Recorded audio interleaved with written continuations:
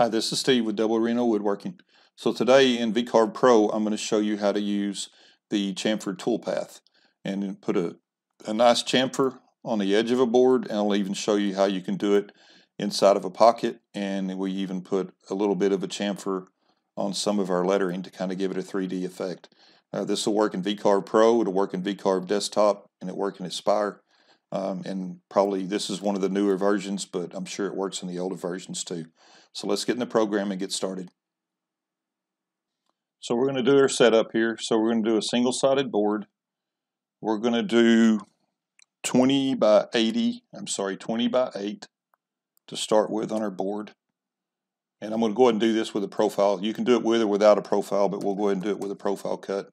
So my finished board will be a little smaller than that. We're going to go 3/4 of an inch thick. We're going to zero to the material surface, and for layout purposes, we're going to work off the center. And standard resolution is fine. And our material settings, I got it set to mahogany because it just looks pretty good when you want to view what it's really going to look like on wood. So we hit OK, and so there's our board. Okay, so the first thing we want to do is we want to come in and make a rectangle, and our finished board is going to be 19 by 7. So let's just make our triangle 19 by 7, and this will be our it'll be our profile cut, plus it'll also be the line that we use to do our chamfer with. So we're going to go 19 by 7 on that and hit create. And then we want to go ahead while we're doing our triangles, we want to go ahead, let's highlight that one, and let's do an offset. And we're going to offset it by 3/4 of an inch inwards.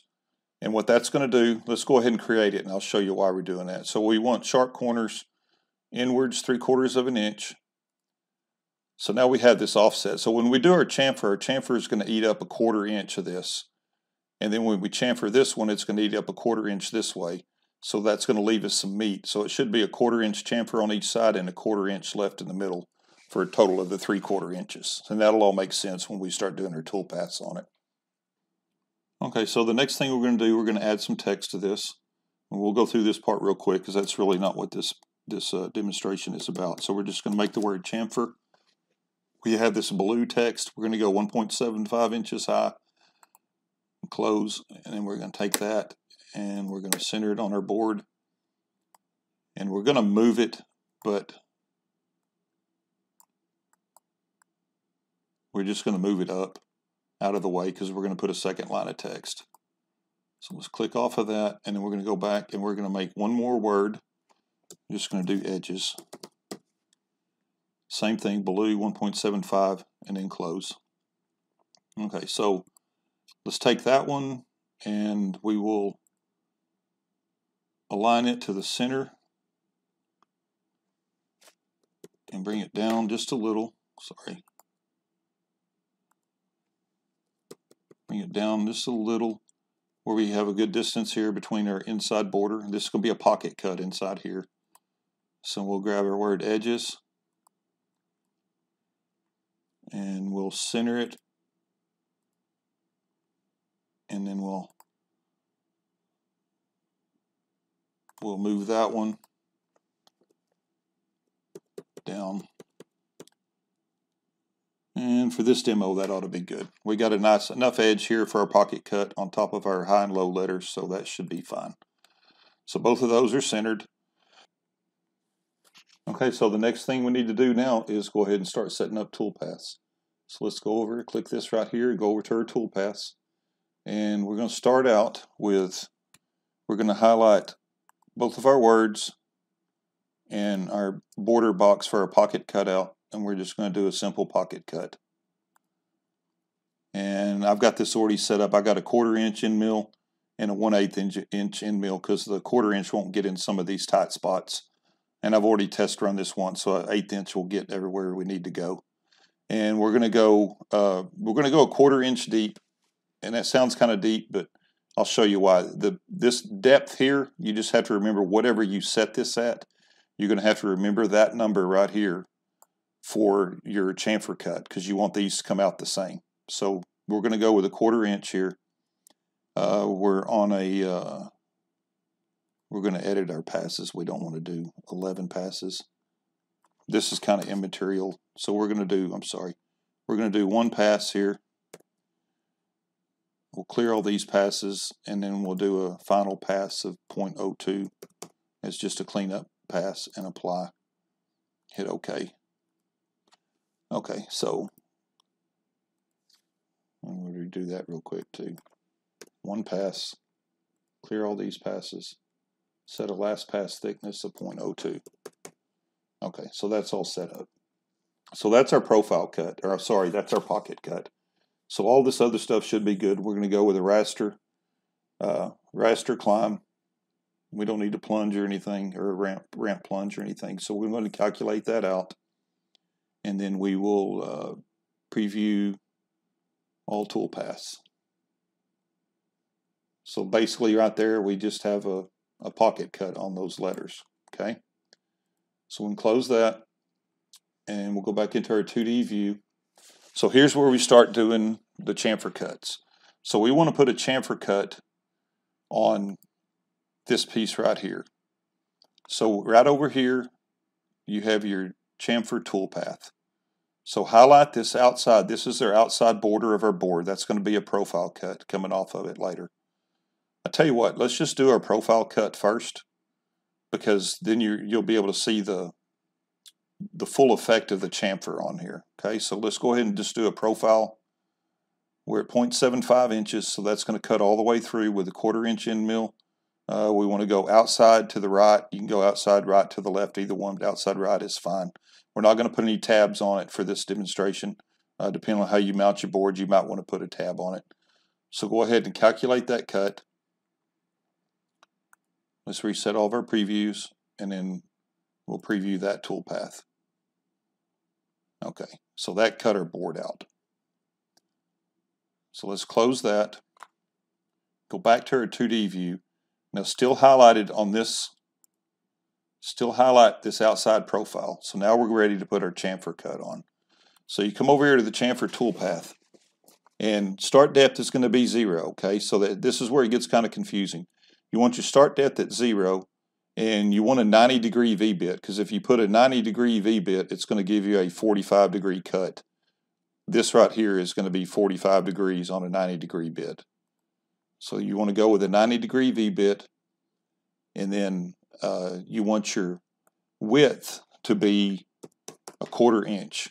And when you change that, it changes everything. When you change any one of these numbers, say if I put that to 0.3, it changes all these numbers.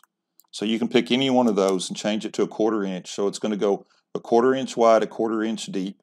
And that's where we were talking about this 3/4 here. It's going to go a 1/4 inch here. This one's going to go a 1/4 inch that way and leave a 1/4 inch in the middle. So that's really all there is to it, setting it up. Start at 0, select a 90-degree V-bit for a chamfer like this. And then this is the tricky part right here, okay? So you got an inside, outside, and a slope downwards and upwards. And we want to cut right here. It's showing if you're on the outside right here, it's going to cut sorry, this is hard to explain. So the outside means it's going to cut from here this way. If you go outside and upwards, it's going to start here, and it's going to cut upwards inside to the board, okay? And that sounds backwards. To me, it sounds backwards. But let's go ahead and run this toolpath. So if you start on the outside and then you want to slope upwards, it's going to chamfer this direction. So let's just go ahead and try it. Let's calculate it, and we'll clear our other toolpaths or reset our preview. And then now we're going to just preview the chamfer. So if you look, now let's go ahead and let's do our profile cut back again, because it's hard to tell what it did here. So we'll go ahead and do our profile cut, and then we can double click that and get rid of that.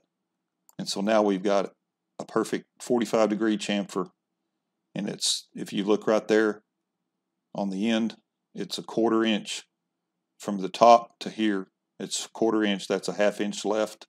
So it's a 1/4 inch down and a 1/4 inch in. Okay, so that was a outside upward slope for that. Okay, so let's close that. Now we can go back and we can put a chamfer on this one. So now we've got this pocket cut out. We want to chamfer this one up too. So this one's going to be a little different. So we're going to go back to our chamfer toolpath with this one highlighted.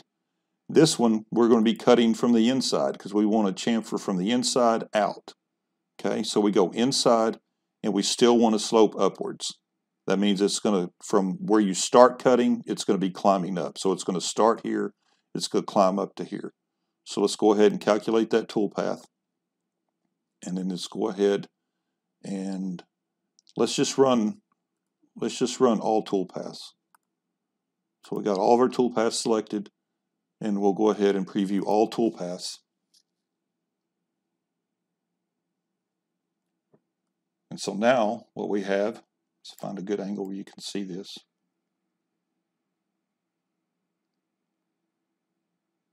So right there we have a chamfer from the outside going up, and we have a chamfer from the inside going up, and that leaves us a 1/2 inch of meat on top of that right there. So that's basically how you do just your chamfered edges. But there's one more thing that we can do too, is that we can chamfer our letters. Because if you look at our letters, they're just perfectly square up at the top. So I'm going to show you. I'll do them one at a time so you can see the difference in them. Okay, so let's go back to our 2D view. And let's highlight the word chamfer, close that out, go back to our chamfer toolpath.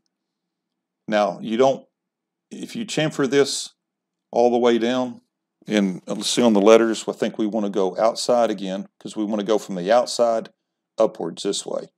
So outside this way, so we're going outside and upwards for our letters again. Now, if we leave this at a 1/4 inch, it's going to take it all the way. It's going to end up eating up most of these letters, so we don't want to go that deep. So let's try 10/1000ths of an inch. Let's see. Oh, still want to keep that highlighted. So let's do that. Let's go ahead and calculate that with 10/1000ths, and let's go ahead and just preview that toolpath. That was too much. I don't know why it does that. I think the bit doesn't pick up high enough, but that can be fixed in the settings. But I think when I did this before, so let's alter that one and change that to 0.05. I think that's what I went with before. I just couldn't remember for sure. So let's go ahead and reset our preview, and we'll go ahead and just preview all toolpaths again.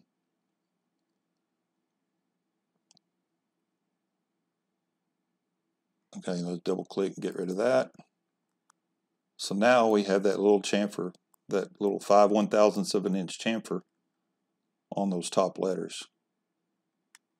And if you look at it, especially looking at it straight on, it kind of gives that more of a 3D effect.